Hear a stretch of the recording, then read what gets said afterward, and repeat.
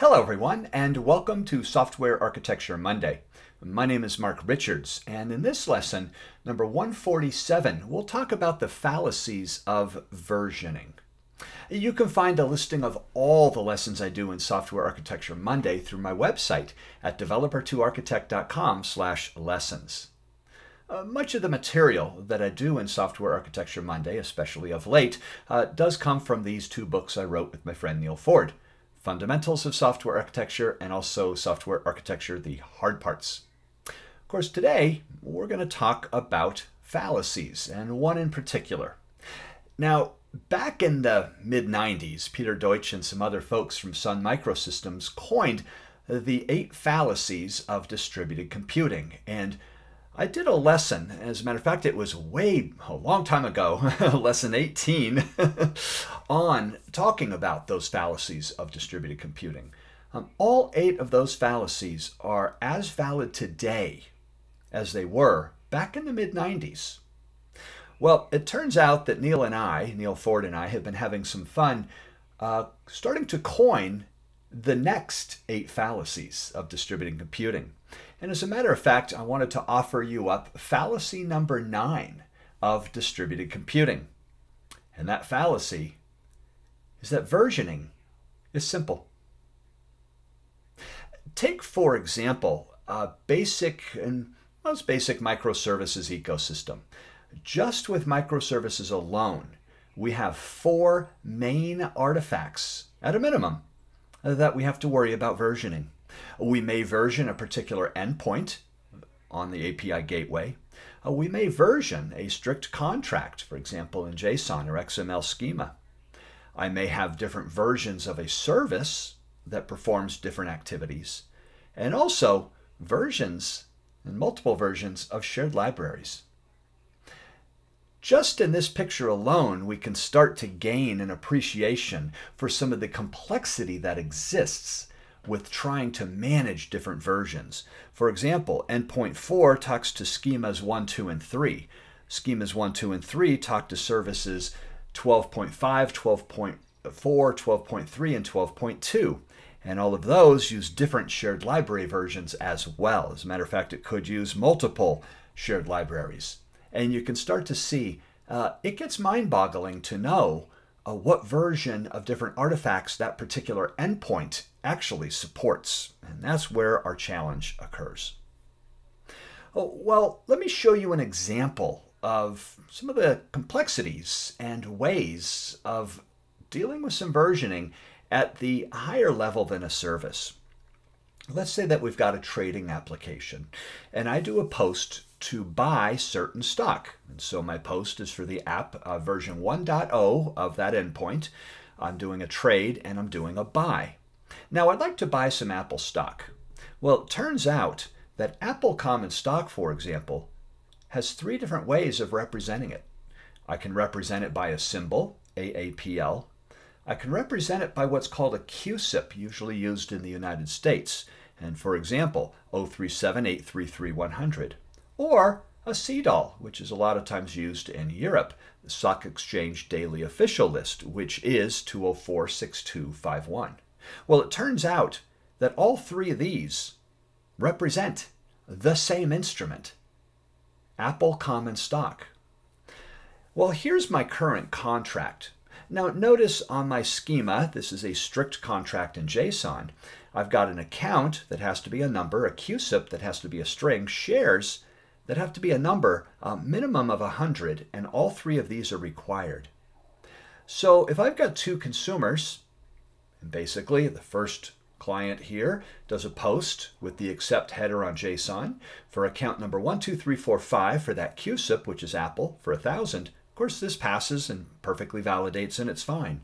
As does consumer 2 to purchase 200 shares of Apple stock. That works fine as well. But what happens if I change my contract from a QSIP to a CDAL? Now suddenly, consumer 1, which uses a CDAL, works perfectly fine.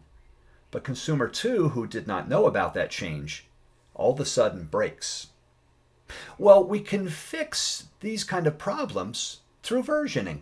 It's simple. Believe me. Now, a fallacy is something that we believe to be true, but it's really not. And that's what a fallacy is. So one approach might be to say, well, I can version the API. So posts for app 1.0 go to QSIPs, and I can create another endpoint for app 1.1, which uses CDAL. The problem with this approach, at least in my opinion, is I've got two different endpoints for the exact same functionality. The only difference here is actually the contract. Now, if I had different trading functionality, or I'm trying something new, that might warrant a different endpoint version.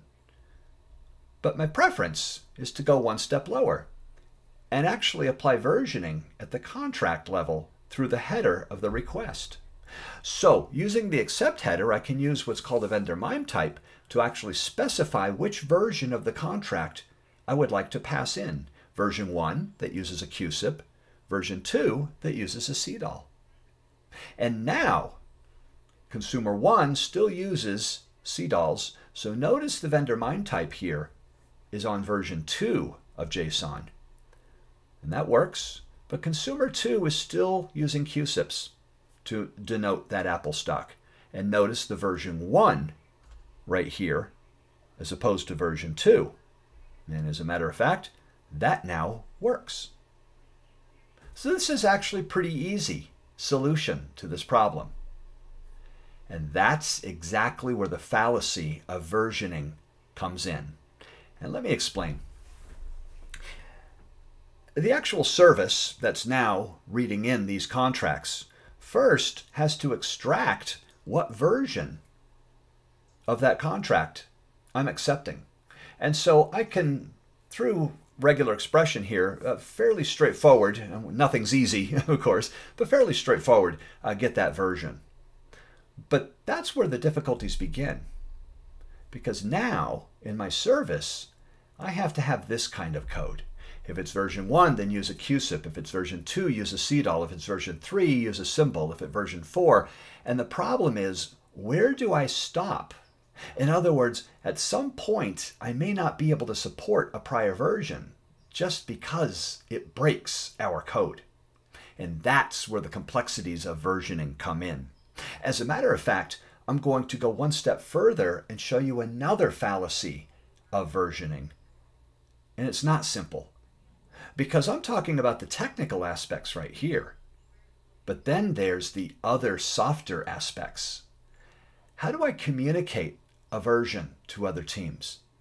How do I communicate that I need to deprecate version 1 of our contract, or version 1.1 of our API, or version 2.3 of our service, or version 5.4 of our shared library? When I make a change, that needs to all be communicated. And these type of communication strategies are very difficult, not only to create, but also to govern and maintain. And so we've got a lot of complexities when we start talking about, oh, just version it. And there's a lot to versioning, hence why we're calling this the 9th fallacy, that versioning is easy.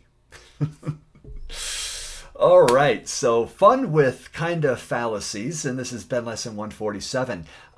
You know what I'm going to do?